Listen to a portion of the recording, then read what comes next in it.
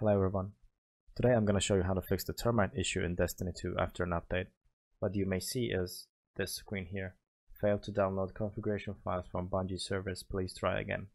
And no matter how many times you try again, it's not going to work. So what we're going to do is that we will go to the installation folder of Destiny 2, which is by default C program files in Destiny 2. And we will delete Destiny 2 launcher and Destiny 2.exe. And then we are going to go to the Battle.net launcher, and we will go to the Destiny 2 tab, click Options, Scan and Repair.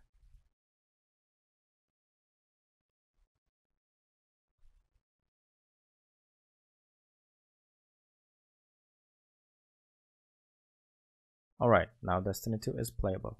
Let's see if it works.